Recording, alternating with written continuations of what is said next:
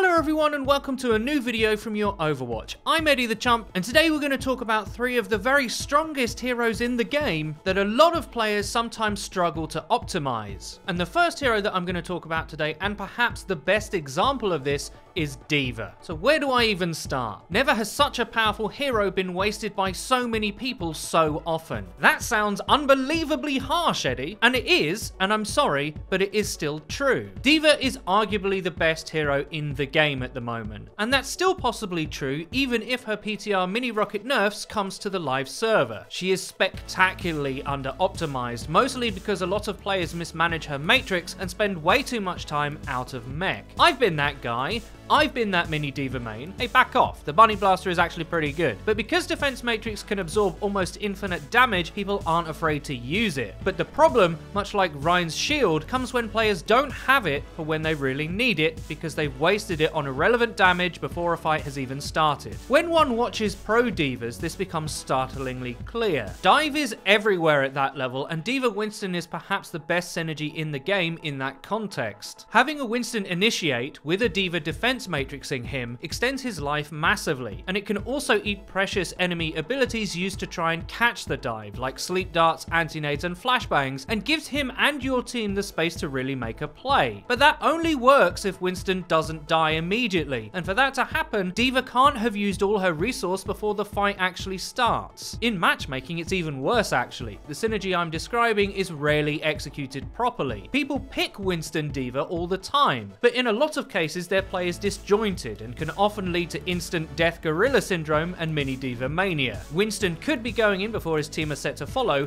or critically and most often, the D.Va player fails to follow him and use one of the most powerful tools in the game where it's most effective, instead choosing to attack something else entirely or shoot ineffectively from distance like her guns are auto snipers. They're not. In fact, I'm fairly convinced that if you're shooting from far enough away, they actually heal the enemy. That's how much damage you're doing. Attacking the wrong targets is also a big deal. D.Va can eat squishies alive. People don't respect how quickly she can burst something down with rockets, melees, and her shotgun-like weapons. But too often I see D.Vas fighting something she can't kill quick enough at the start of a fight. Sure, focusing a Roadhog down with your team at the end of a fight is fine, after you've killed his supports. But at the beginning of a fight, when his support network is still alive and keeping him up, that's a fast track to Throwtown. D.Va is a bit of a victim of her own power. Because she's so good and can do so much, people play her as if she can't be killed or dealt with. She can. Quite swiftly actually, if you're making it easy for your opponents. A big part of that is the way people feel they have to be active all the time.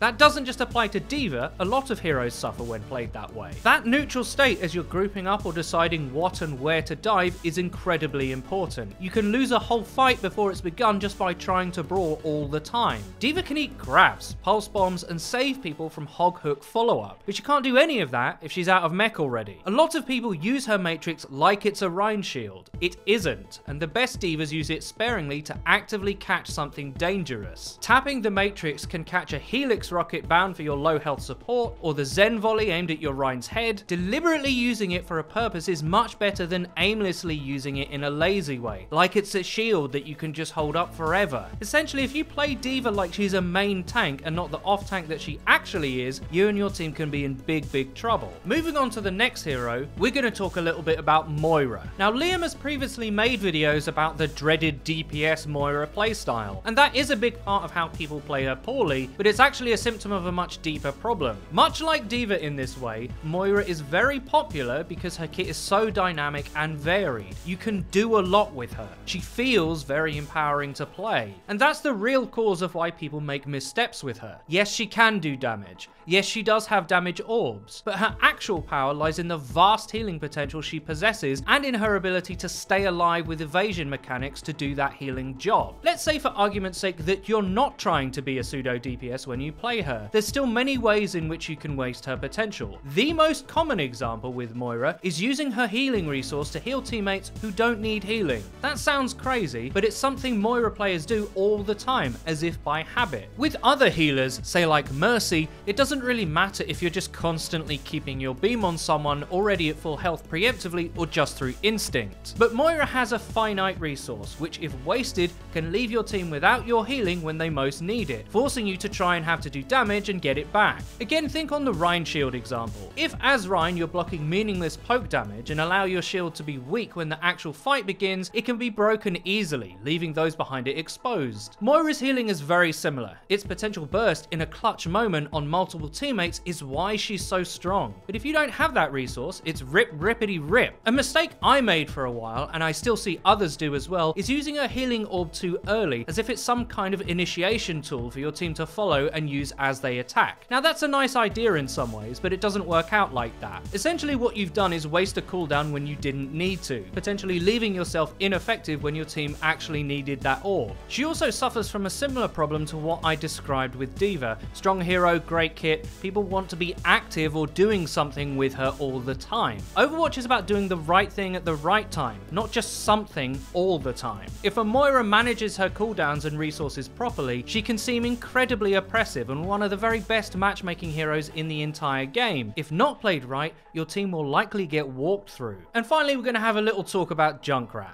The classic flanking rat. Now, it is possible to do, but like many other risky plays, you have to get huge impact in a very short space of time, otherwise you're effectively throwing. If you're in a team fight against another Junkrat and you're off flanking, your team will definitely lose the shield wall without your massive damage and most likely get destroyed. The window for flank playmaking with Rat is incredibly small sometimes. It's the time it takes for the enemy Junkrat to break your team's shield and delete your tanks and healers. As I said, it's not impossible and can sometimes work spectacularly, but be aware that it is a massive risk. Junkrat excels in volume span damage into tight geometry and using his mines to burst things down when they're all huddled together. If you want to flank, perhaps play a hero more designed for that purpose, like say, a flanker hero. Something else people do with Junkrat is pick him all the time, or where he isn't very good because they know in some abstract way that he's really strong right now as a hero. He's really strong at doing a particular thing, and there are maps and scenarios where it'll be difficult for even the best Junkrats to get a foothold in a match. He does nothing against Pharmacy, for example, so picking him on maps where that synergy is really strong is not the best idea. Playing a map with massive big open spaces that Pharah can exploit? Not Junkrat's best use, I'm afraid.